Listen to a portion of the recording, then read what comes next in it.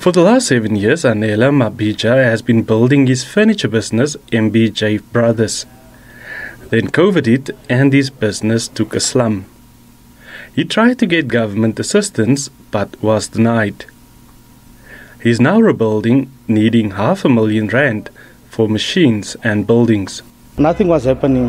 We don't get any help from SMMEs. When we go there, they want stuff that we don't have, like your applications. There are some things that we don't have there, what they want. That's why some of the other businesses, they gave up.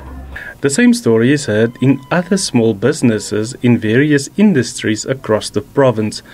Prohibitive administration processes are making small businesses give up applying for government assistance.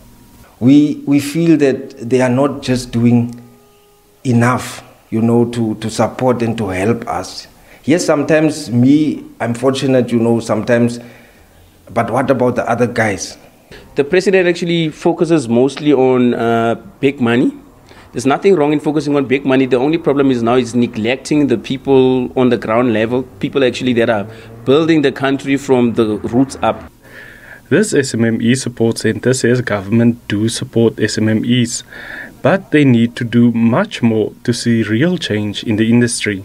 One of the biggest challenges they are facing is funding to expand their business, funding to buy equipment and machinery so that they can increase their capacity for their production.